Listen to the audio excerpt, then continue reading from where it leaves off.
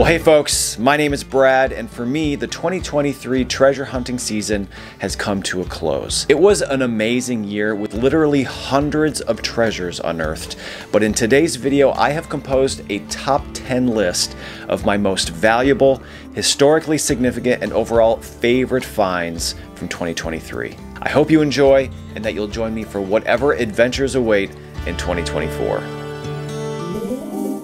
Number 10. This is awesome. This might be my favorite thing we found today. Really? I've found one in a different shape in the woods before. It actually says sample bottle on it. I wonder if that's why it's such a kind of a peculiar shape. Yeah, it could be. Sample bottle, Ms. Dr. Kilmer's Swamp Root Kidney Remedy. Binghamton, New York. Swamp root, and it's perfect. Somebody who's having some kidney problems. What's the medicine for that? Well, obviously swamp root. Absolutely. I'd take some swamp root. That's awesome. And it's a sample size too. I wonder if that makes it rare and valuable. That is an awesome find. Favorite of the day, easily.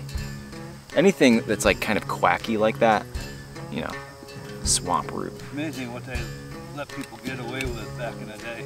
Yeah. You could put anything in a bottle and have 10 of your friends say it's the most amazing thing you've ever had, and you've got a business. Number 9.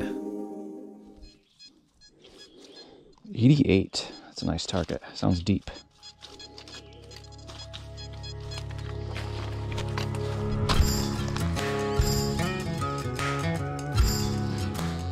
What is that?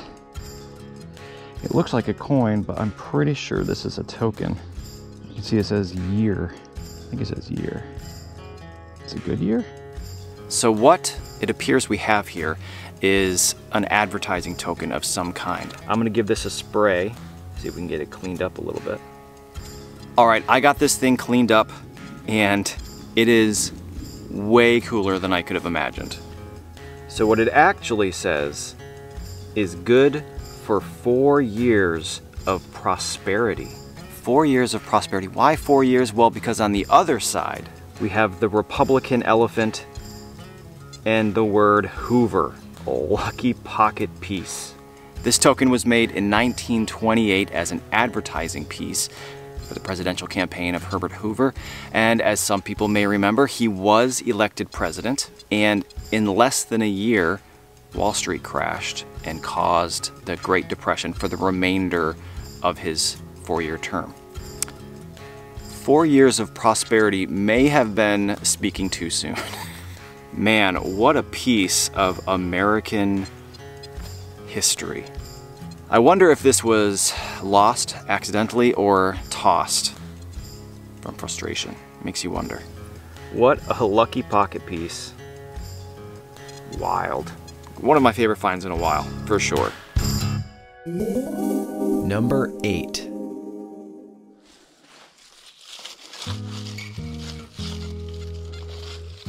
$74.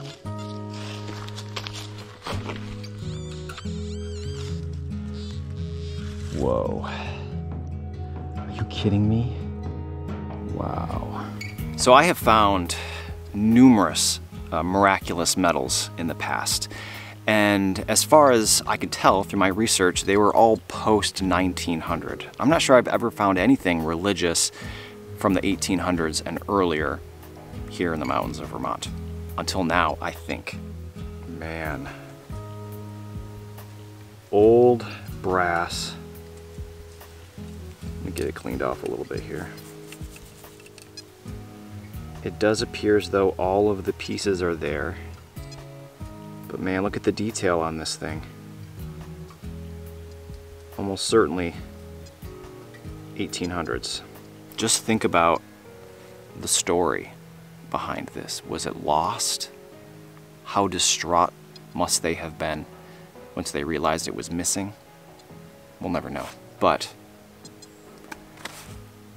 what a find. What a find. The story it could tell.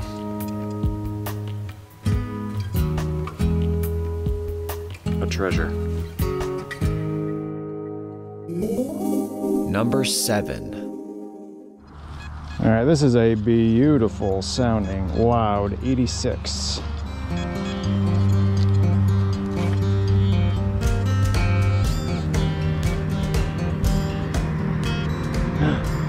You see that?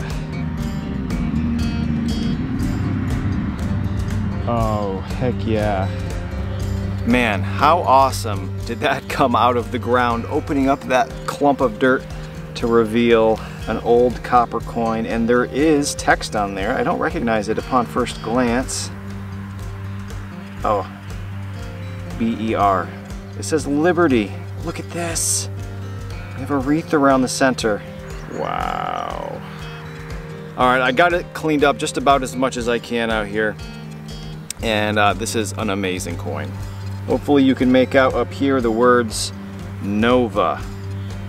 Would have also said on the other side Constellatio, Libertas, Justitia. This is a 1785. I can just barely make out that date down here at the bottom. Nova Constellatio coin. And the reason these coins are so special is because this was the very first coin struck under the new United States back in 1785. Incredible. A Nova Constellatio. Over the moon. Man, unbelievable. Number 6. This might be iron, but sometimes it's reading a 72.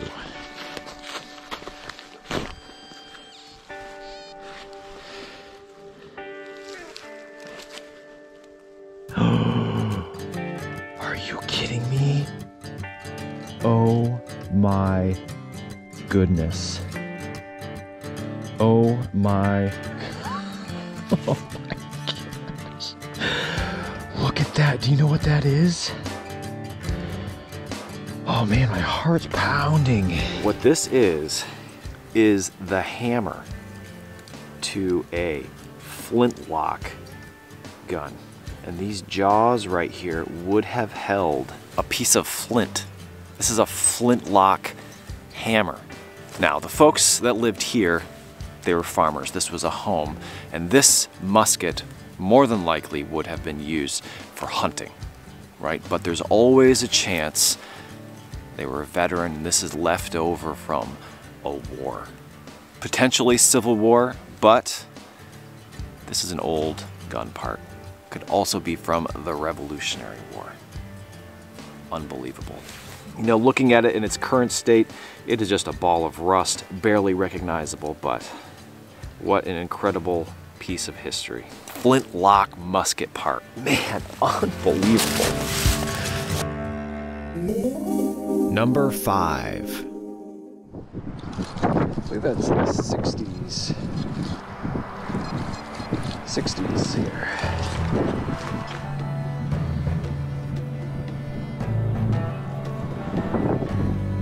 Whoa. I can't believe it. I just found something on my bucket list. What I have right here is in fact a New Jersey state copper. I recognized the big old shield on the back. On this side there will be a horse head and I believe a plow down below. The dates will be very similar to the Connecticut state coin, 1786, 1787. Oh man, I think it's gonna be nice. I think it's gonna be real nice. Look at that, incredible. The side with the horse head and the plow I think is going to clean up nicely as well. You see that there, 1786. There'd be a horse head and a plow, and then of course the shield. I don't know how many Jersey coins have been found up here in Vermont, but I can't imagine it's very many. Man. Buzzing, I'm so excited. Number 4. 57.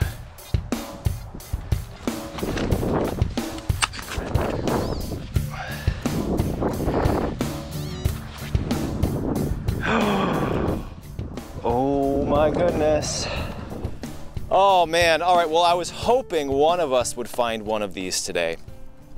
Every time I've come out, at least one of these have been found. Check that out. So this is a brass ring that was given to the natives early 1600s by the Jesuits in an attempt to convert them to Christianity, and they would have used this during the Lord's Prayer. This particular place, for some reason, you know, we can come to our own conclusions why every single Jesuit ring found here is busted. We're assuming that it was somewhat of a rejection of Christianity. They busted and tossed them. It's an interesting and sad part of the history there. What an amazing find. Thanks again for bringing me here. Look at that. So this is number 2 that I've personally found. Incredible. Number 3. That's a nice target, 86.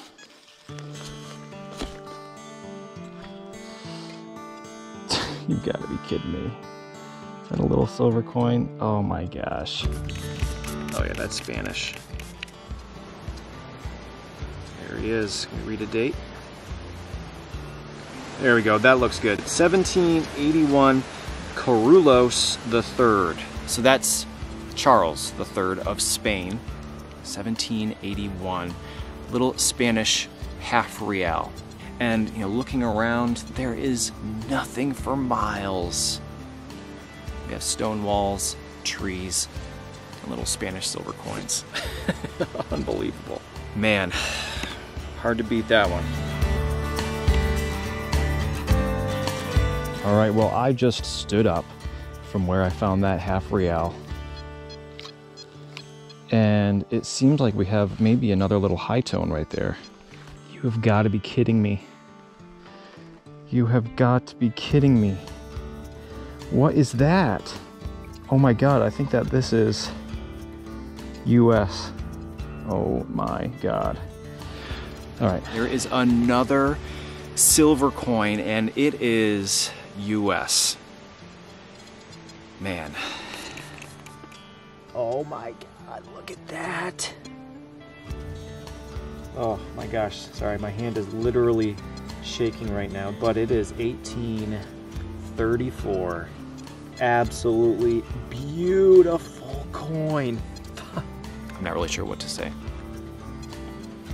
This never happens, finding 2 little silver coins together at a place this old. It just doesn't happen. I've never found a spill of silver coins this old before. Doesn't get much better than that. Holy smokes. Number 2. 73.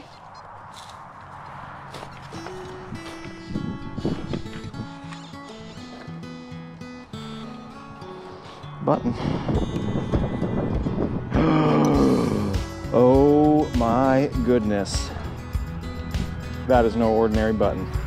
Man, I cannot tell you how excited I am right now and how special this very simple button is. As you can see, it is just the number 13 on the back. The shank is a peculiar shape. It's called a turret shank. The person who wore this button on the cuff of their coat fought in the Revolutionary War. It's a French button, and after a quick Google search, it seems they participated in a raid on Lloyd's Neck, New York, and also the siege of Yorktown. And here it is, seeing the light of day once again in a field in Vermont. I cannot believe it. Revolutionary War military button. I cannot tell you how unbelievable a feeling it is to find and hold something that was involved in the Revolutionary War. How was it lost here? Why was it lost here of all places? And in amazing condition. Man, I wonder if there's more. Can't believe it. What a special find. Number 1. 65.